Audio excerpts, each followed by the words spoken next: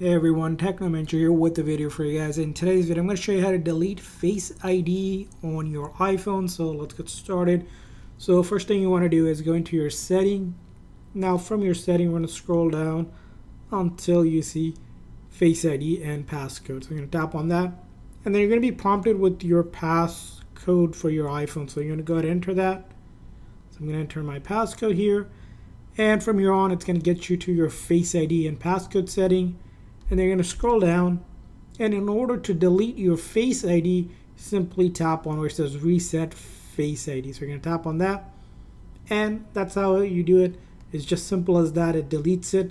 Now if I lock my phone, as you can see here, I can no longer use Face ID any longer. I would need to enter my phone's passcode now to unlock my phone or use any of the other things that require Face ID now would require the passcode. So that's how you do it. I hope this video was helpful. If so, please consider hitting that like and subscribe button for more tips and tricks. We'll see you guys next time.